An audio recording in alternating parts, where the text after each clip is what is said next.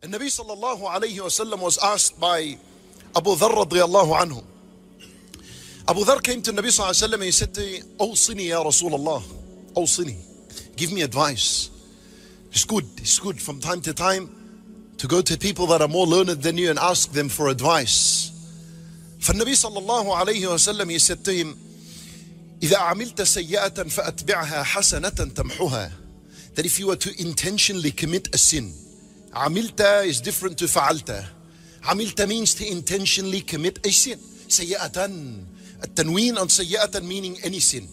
النكرة تفيد العموم. Any sin. Major sin, minor sin, you name it, as long as it's a sin. If you did intentionally, you committed any sin, what do? He said to him, فَأَتْبِعْهَا حَسَنَةً. Immediately follow it up with a good deed, any kind of good deed, follow it up.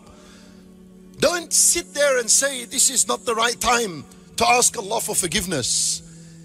There is no such thing as a bad, inappropriate time to make dhikr of Allah and to seek forgiveness of Allah. Even if you're halfway in your sin, there's no such thing. And if you're in halfway of your sin, you don't say, "Oh, this is a bad time to make dhikr and istighfar. Let me wait until I finish my sin and then I ask Allah for forgiveness." No, this is wrong. Who gave you this understanding? But that, when you are committing the sin, that is when you need dhikr Allah.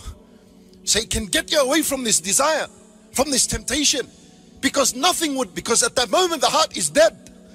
And nothing would revive the heart other than dhikr Allah. So إذا عملت سيئة فأتبعها حسنة. Immediately follow it up with a good deed. Any kind of good, do anything. What's the result? تمحوها. It wipes it away. Then Abu Dharr radiyallahu anhu, جزاه الله خيرا, he asked a very important question. He said to him, "Ya Rasulullah," he said to him, "Amin al-hasanati la ilaha illallah." It's from among the hasanat saying la ilaha illallah. That's a big question. When Nabi sallallahu alayhi wa answered him, but the answer is huge, it's incredible.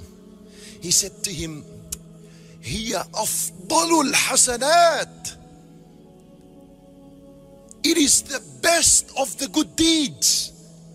Nothing is better than la ilaha illallah. Nothing. You know why? Because the best of the good deeds is the obligations. The most beloved deeds to Allah are the obligations.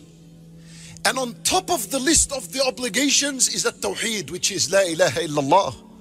So as a result, it was the best of hasanat. And my brother in Islam, this means when you do a sin, say la ilaha illallah after it. There's a special effect with la ilaha illallah. When you combine it with sins, it dissolves the sins, dissolves them. La ilaha illallah is like a sharp knife that cuts anything besides Allah in the heart. Because when someone commits a sin, it's a desire, it's a temptation in the heart that pushed him towards the sin. There's something in the heart other than Allah that pushed you to the sin. Because Allah Azza wa Jal, Inna Allah la ya'muru bil fahsha. Inna Allah la ya'muru bil fahsha. Allah Azza wa Jal doesn't command people to commit sins. Allah doesn't command us to do that. So if you commit a sin, you followed someone else. You followed your nafs. You obeyed the shaitan. Allah Azza wa Jal said, "Ya alla ta'budu shaitan. Alam a'ad ilaykum ya bani Adam alla ta'budu shaitan." Didn't I tell you, oh man, do not follow the shaitan?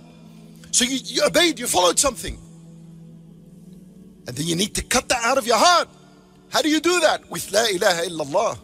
And la ilaha illallah can only come from the heart and then uttered on the tongue. Why? Ulama rahimahumullah, they said, لأن حروف لا إله إلا الله جوفية. The letters of la ilaha illallah are all internal letters. This is symbolic, and it implies the fact that it is supposed to come out min al-jawf. It comes out internally from inside, from the heart, and then it's uttered on the tongue. And you say la ilaha illallah after a sin, wallahi, it's as though you poured ice on something that is hot, because sins, they have heat to it. تطفئ الخطيئة كما يطفئ الماء النار Oh, Nabi sallallahu alayhi wa sallam said, تَحْتَرِقُونَ تَحْتَرِقُونَ. When the Nabi sallallahu alayhi wa sallam described sins, he compared them to fire. Someone burning. You know, if we put petrol and burn someone, what happens? He runs left and right. The only thing is just turn me off right now. Or if not, just let me die from my misery. That's how sins are. But in the spiritual world, they're like this. We need to see them like this and deal with them like that.